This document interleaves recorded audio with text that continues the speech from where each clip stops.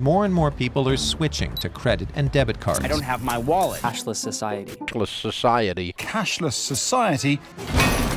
You've seen it on TV or the internet. Often creatively accompanied by that one ABBA song and worrying projections of the end of your privacy and the advent of a brave new world. But are things really looking that bleak for our freedom?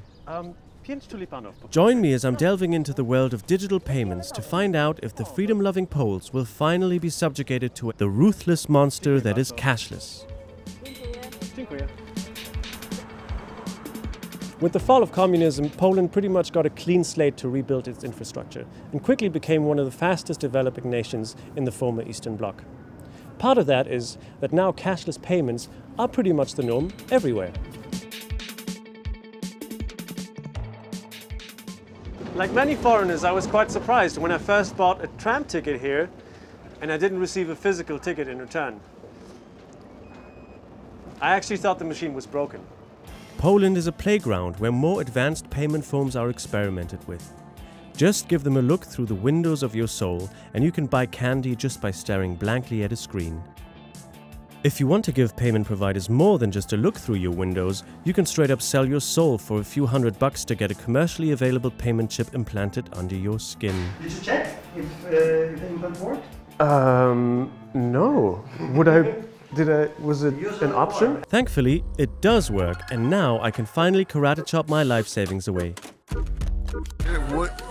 Magic, I got vaccinated, Johnson & Johnson. It's connected to Bill Gates, straight to his account. Especially when thinking about a pandemic, going cashless can only mean a good thing, right? I mean, after all, coins and bills are the perfect carriers for viruses and other germs. Now the question is, who or what is driving this train to cashless land? And who are the defenders of the apparent underdog in this story? The bastion of freedom that is cash. My attention was drawn to a foundation called Cashless Poland.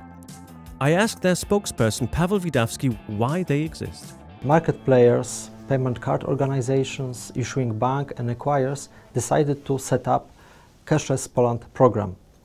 And Cashless Poland program is a very unique initiative which allows every SME, every entrepreneur to receive a payment terminal for free for 1 year. The number of terminals in Poland, thanks to our program, increased from 500,000 to 1 million.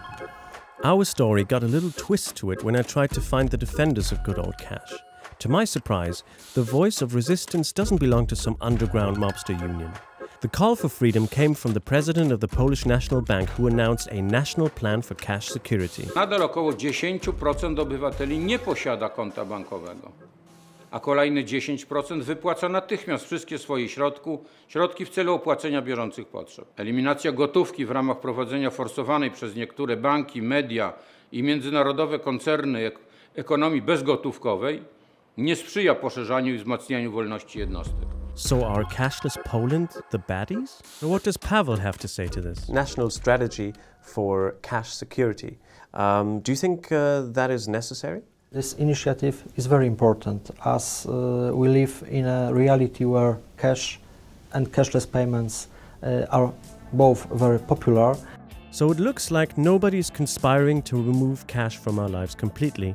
It seems that it's just us, the consumers, who find a cashless reality to be more convenient. Jak ciężko suszyć, nie mam gotówki. Codziennie to suszę. Dlatego, że ludzie nie mają gotówki, ponieważ posiadają karty teraz płatnicze. Kiedyś było łatwiej o drobne niż teraz. Kiedyś człowiekowi pomagał, a teraz nie.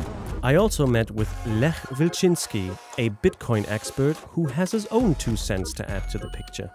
Accompanied by the hum of one of Poland's many Bitcoin ATMs, he told me that we're asking the wrong question. The division is not between cashless and non-cashless, but the sound form of money and non-sound money. So, for example, we consider fiat money, even cash, and the money created by central banks as a fiat money that is not sound. So it can be inflated away, it can be devalued, printed away into oblivion. So Bitcoin gives you that opportunity to preserve your spending power. There are two things that struck me about cryptocurrencies. One is that hardly anyone uses them, at least according to the latest report of the Polish National Bank. The other is that Lech told me about governments developing their own cryptocurrencies. Will these also be accompanied by counterculture vibes? In any case, handling fat wads of cash feels just so much more gangster. This is what 0.02 Bitcoin is in fiat money.